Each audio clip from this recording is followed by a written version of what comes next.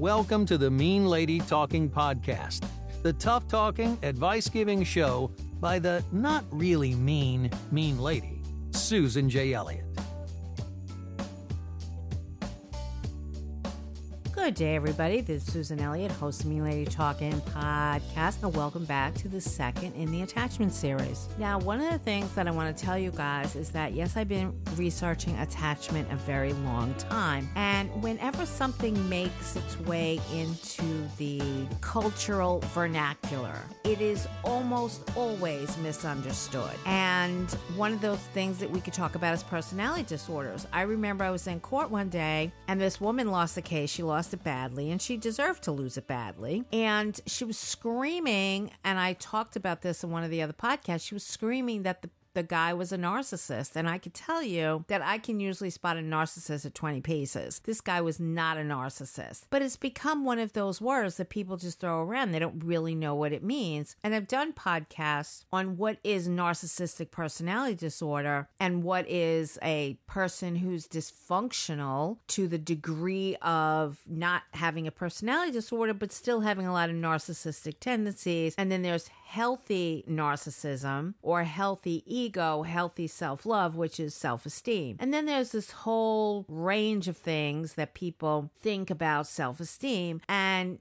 even that's a very complicated subject when you dig into the actual academic studies, and it's difficult sometimes to get across because people do take things like affirmations, and I've railed against this for many years, that people take things like affirmations and they bastardize them, and then people try to use what they've bastardized and they don't work, and then the affirmations get a bad name, and it's not the affirmations, it's the people that have given it short shrift and put it in a negative light that doesn't belong in. And there's a lot of people on the internet that are looking for ways to make a quick buck, to push a book onto Amazon using smash words or something like that, and get it out there and then be able to say, I have a book. I wrote a book. And I really think that people are doing a disservice because, as I've told you guys, I've had issues with my publisher, but self-published books, so many of them are such garbage that the publishing industry is not threatened by their proliferation. They're just not. So that's why I hope when I do my book that you guys really get behind it, because I do want to have an editor. I do want to have a book designer. I do want to have a lot of eyes on it so that it's not a piece of crap, and so that I can go around and I can promote the book because it's very important. But there's this tendency right now for people to rush all these things into print and that really have no business either being in print, or this isn't the person to put them in print. And people will say, well, if you have a book that gives you legitimacy, if you have a crap book, it doesn't give you legitimacy.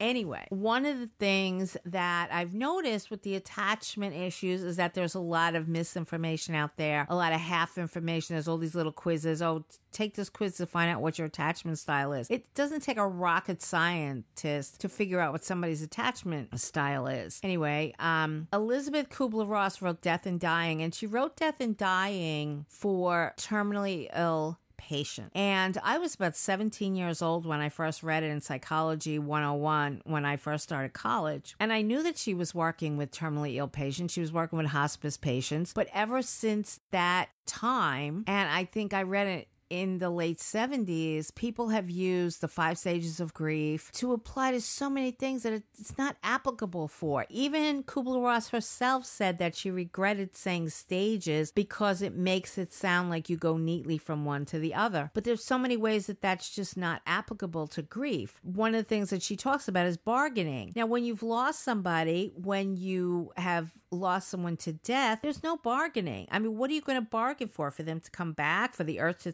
stop spinning on its axis, and all of a sudden this person is no longer dead, no longer sick, no longer anything? They're suddenly back in your life. There is no bargaining in grief with when you've lost somebody that you love to death. There's just no bargaining. So a lot of the stuff that she put forth to apply to terminally ill people coming to terms with their terminal illness, coming to terms with their mortality, doesn't apply in any way, shape, or form to a lot of things that it's been applied to. The other thing is that when you follow something in the field, there are things that change. When Freud started his own conversations about mourning with Carl Abraham, they went back and forth, back and forth. They wrote letters and they critiqued and amplified each other's work. And even Freud had several epiphanies about mourning over the course of his lifetime. He believed at first that the loved one had to be relinquished completely. But when his daughter died, he knew that he could never do that. He could never give up the love that he had for his daughter. He could never give up the connection that he had to his daughter, even though she wasn't there anymore. It just had to take a new shape. And so he came up with the idea of integration, which is something that I talk about. And with breakups, you integrate things because there are things about your relationship, things about your ex that your ex might have turned you on to. It could, examples that I've used in the past is art, music, movies, TV shows, different things. And at first, when you first break up, it's very painful to think about those things. And you really can't enjoy them because it reminds you of what's no longer there. But after a while, if you've done your grief process, you get to the integration stage where you could bring that stuff back into your life without it being painful. And it's really important for you to understand that some things you have to give up and some things you have to give up after you do like a closure ceremony. And I'll tell you about that in a minute. And some things you don't give up. You integrate them after you've gone through the most painful part of the grief work. When you've had attachment issues,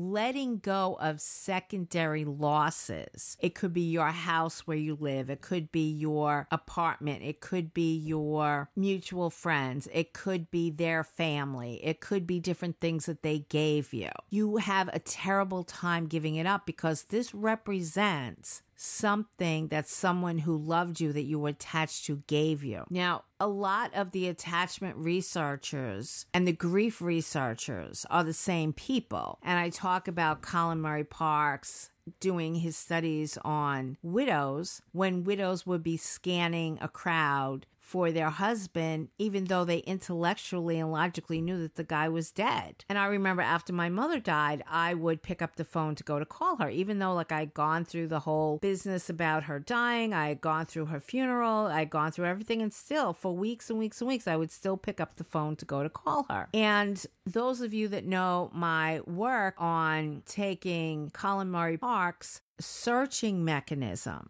that he took from Conrad Lorenz, who did the studies on the gray lag goose. And gray lag geese mate for life. And when one of the geese die, the other goose flies great distances, many times injuring themselves, hurting themselves, sometimes even killing themselves, looking for the other goose. They're in so much distress. Even if they see the dead, lifeless body of the partner, it doesn't compute for them. They don't understand. The goose that was their partner, that they loved, that they cherished, who loved and cherished them, is gone, and all they want to do is find their partner. And as Conrad Lorenz found, they will fly great distances and they will destroy themselves many times looking for that partner that they are so attached to. And when I was reading all this, I remember it like it was yesterday. I was sitting in a library and I was reading about Colin Murray Parks, who was reading about Conrad Lorenz, and John Bowlby also was a fan of Lorenz's work. And I was reading this, and it had been many years since I had done the no contact thing with my ex. And I have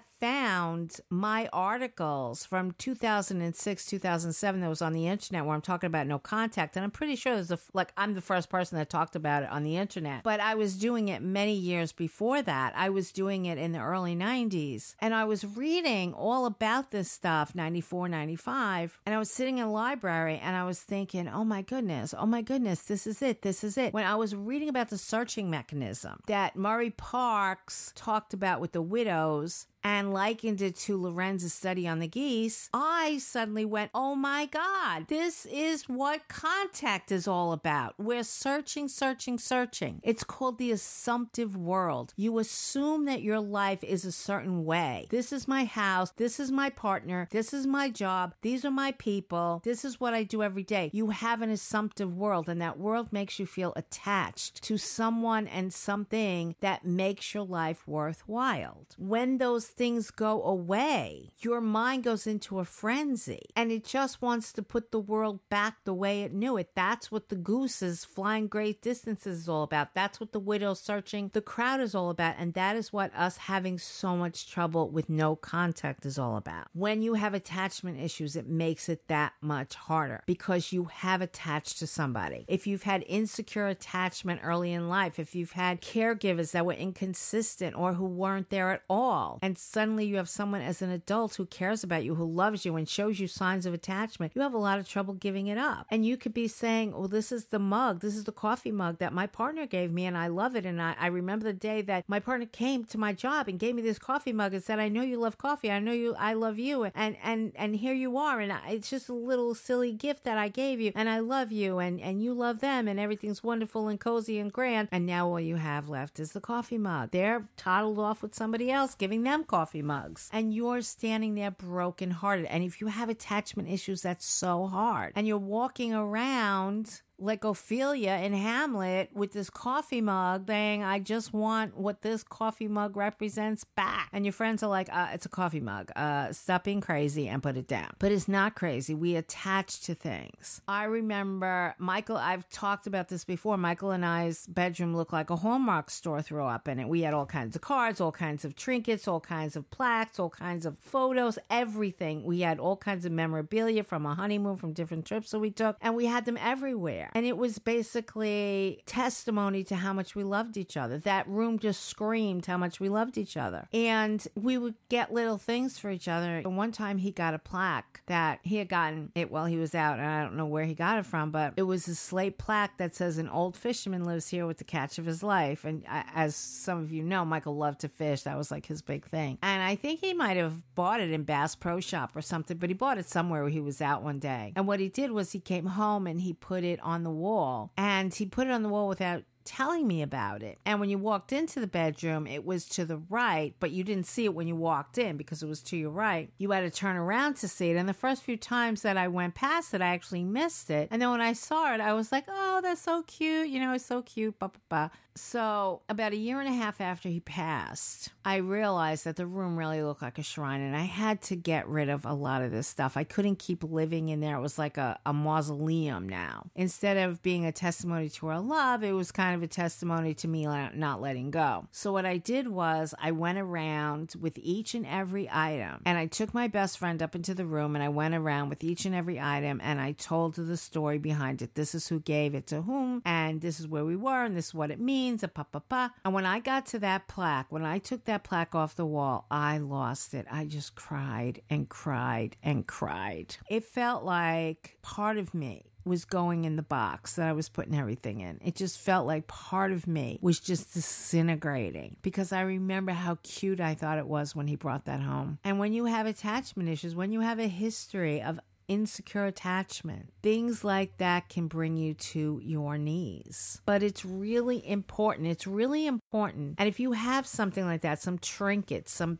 this, some that, share it with somebody who's close to you. Tell them what it means and then put it away, give it away, throw it away, whatever. If you've got family photos around the house, take them down. And people who have kids will say to me, oh, my kids like them. It's like, but you have to model moving on for your kids. You can't keep pictures of the happy family up on the wall when dad is off living with another woman. Like, you just can't do it. If those pictures mean something to the kids, and a lot of times I doubt that they really do. The kids are just running around in and out. They're not really paying attention to what's on the wall. But if those things actually mean something to the kids, then offer the kids that for their room.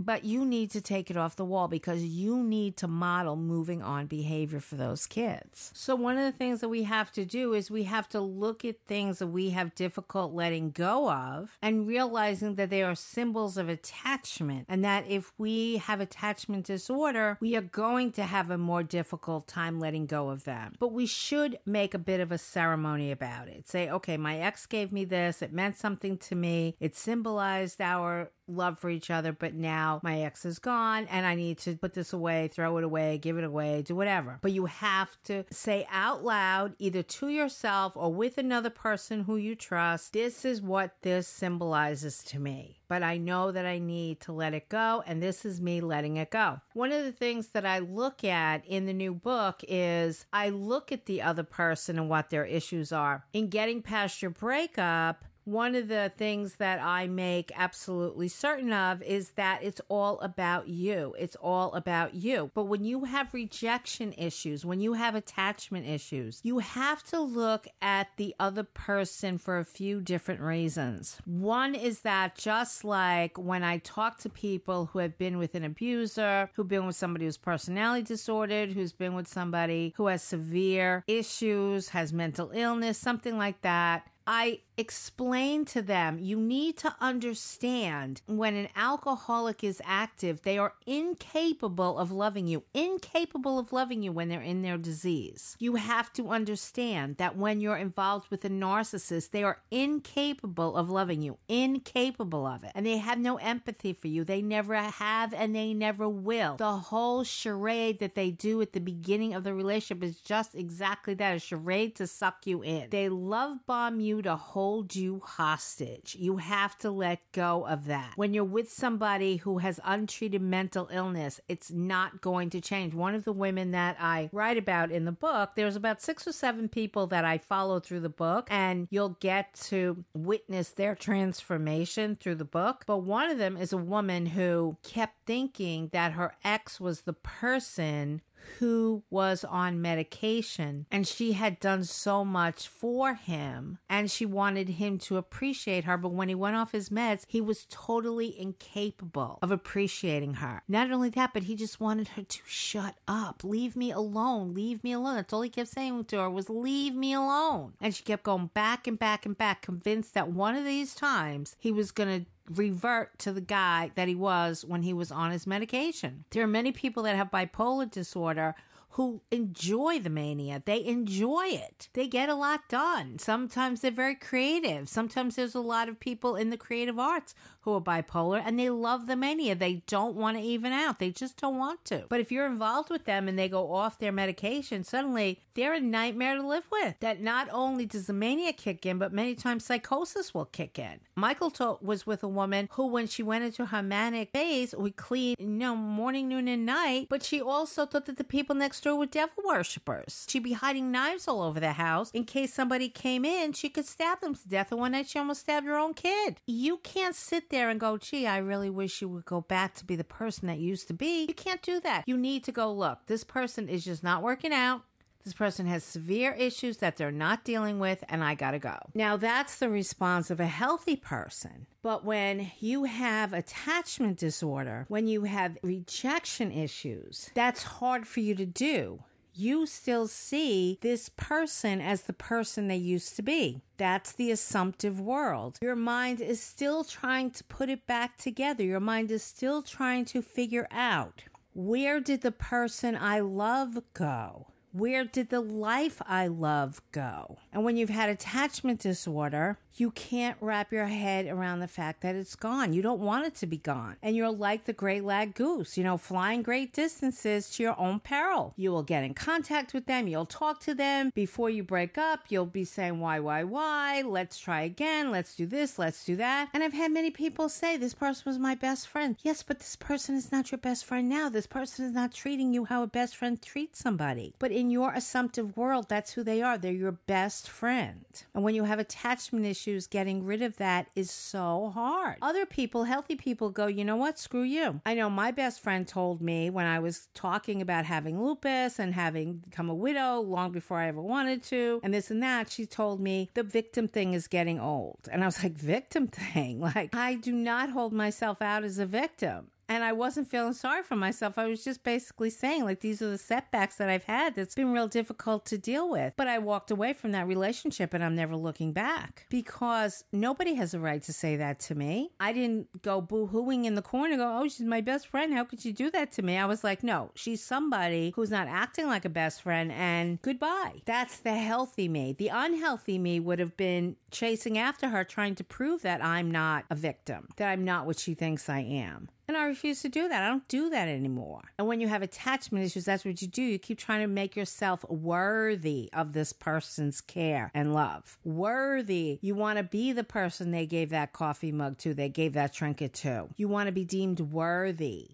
And when they don't deem you worthy, you're rejectable. You're rejected goods. And it feels horrible. And when I work with clients on their attachment disorder, and I'm going to work on this in the new boot camp, if you join with the level 2 boot camp, I'm going to be working on looking at your ex to a certain degree so that we can look at this person. Now, this person could be simply a person who's not there yet. And sometimes I deal with people and I work with people who weren't even in a relationship. They might have been in a friendship and their feelings changed, and then the friend didn't have the same feelings and they can't understand it and they feel rejected. Other times people are with somebody who completely fits all the criteria for narcissistic personality disorder or antisocial personality disorder. I mean, really extreme people. And the difference between the new book and Getting Past Your Breakup is we do take a look at the other person. But they could be a pretty good person, pretty good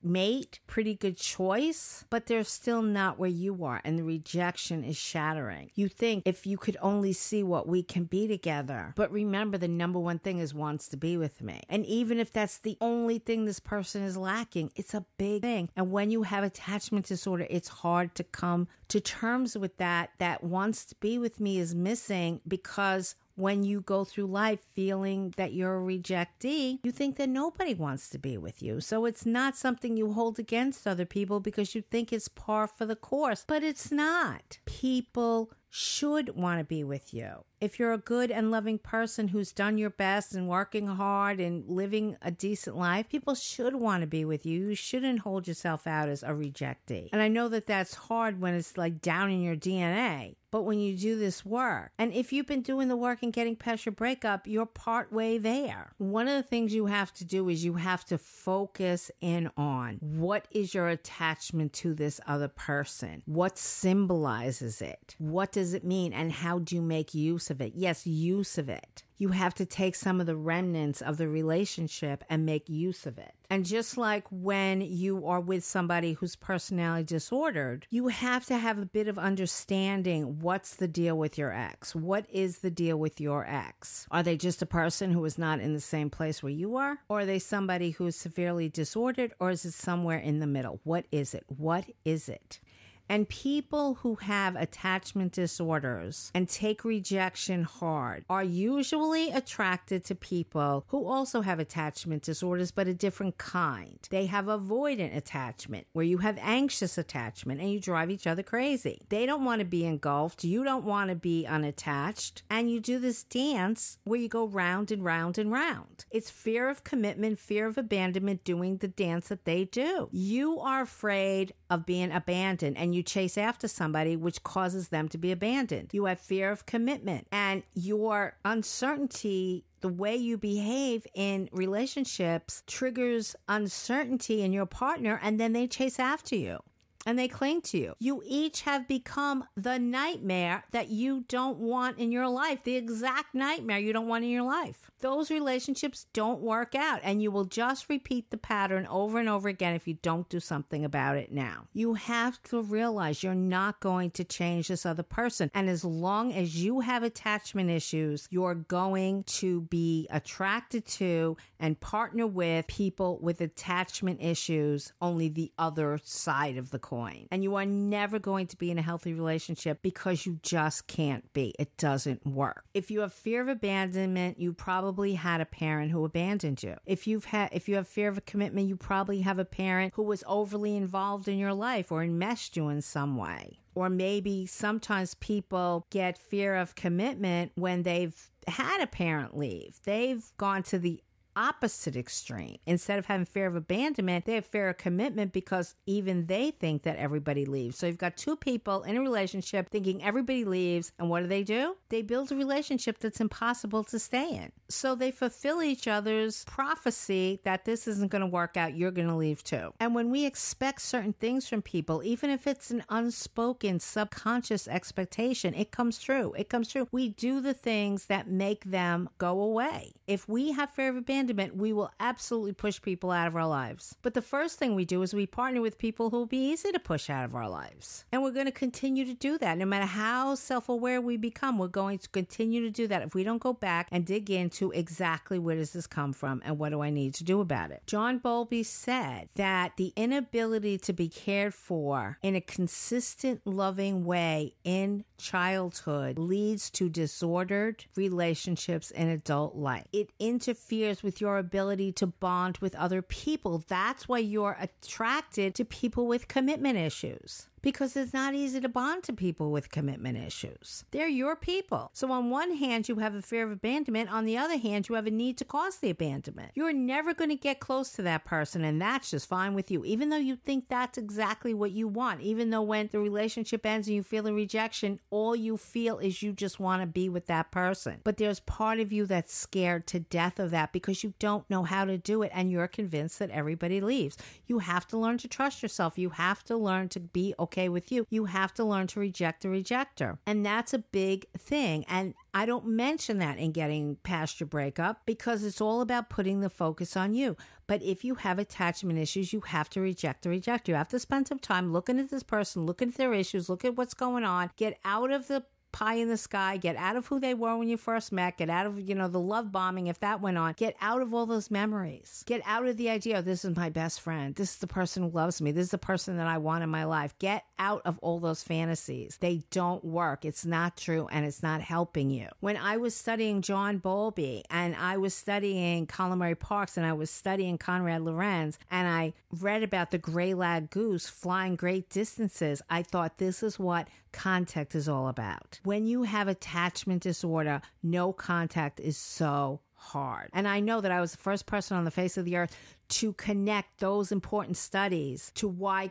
no contact is so hard after breakup. And I was writing about no contact early on the internet. In the early 2000s, I was writing. I have it. I can show it to you. I have web pages where I'm talking about no contact. And then it exploded years after that, but it came originally from here, and it came from me understanding what John Bowlby, Calamari Parks, and Conrad Lorenz were talking about with the searching mechanism. And when you have attachment disorder, the searching mechanism is on high alert. You absolutely want to put all that stuff back because you want to bond with somebody, and the bond has been stripped away and you don't know what to do. The only thing you know how to do is try to make contact, and that's the worst thing that you can do. You have to commit to no contact. The first thing that you need to do if you've had rejection issues, if you feel like a rejectee, is you have to take a look at your relationship. Step back and take a look at your relationship. If you've done the relationship inventory, you have to do a little bit more. You have to write about your assumptive world. What was the assumptions you were making when you were in that relationship? You have to think about, what is my world? What did I assume by how this world operated? Then you have to look at your ex. How did my ex fit into my assumptive world? And what was going on with them that I just couldn't see because I was blinded by the bonds that I thought we had? You have to take a look at that. You have to look at, what do I need to do to make my world all by myself a good world to live in? And you have to reject the rejector. Get rid of all this nonsense about that person was my best friend, that person was the love of my life, that person was the one I committed to. No, that person's gone. Get rid of all those accolades that you've been pouring on them. It's not worth it. It's not good. It's not okay. And it's going to keep you stuck. Don't do it. You have to realize that the fear of abandonment deep inside you gravitates towards fear of commitment deep inside someone else. And until and unless you deal with your fear of abandonment, it's never going to work out. It's not true that everybody leaves. You have to get rid of that thought. You have to go to the GPYP workbook and you have to look at the even though statements. Even though so-and-so left, I'm still lovable. I'm still worthy. I'm still a good and loving partner. You have to do those even though statements. You absolutely have to do them, because otherwise you're going to continue to see yourself as rejected goods. You're going to continue with the searching mechanism to put your assumptive world back the way it was, and the way that it was doesn't work. Your partner left. Your partner walked out. Your partner is no longer there. That world does not work anymore. You have to give it up. You have to stop flying great distances at your own peril. You have to stop and say, I'm alone now, and that's okay. I can do this. I can handle this. I need to parent my inner child who was abandoned. I need to stop and I need to soothe myself. I need to find out what has been the patterns of my relationship. Go to Getting Past Your Breakup. Do the life inventory. Do the mother inventory. Do the father inventory. Figure out these patterns. Figure out what's going on with you. And I'll continue on in the next part of this. But if you have attachment issues, if you've been feeling like rejected goods, if you think you're a rejectee, there is hope. There is absolute hope. Hang on to that hope. It's real and it's true, and you can have it. Take care, everybody. I will meet you here again in the third part of this, and the fourth part for anyone who has a Patreon account $4.99 and above. Talk to you all soon. Take care, everybody. Bye-bye.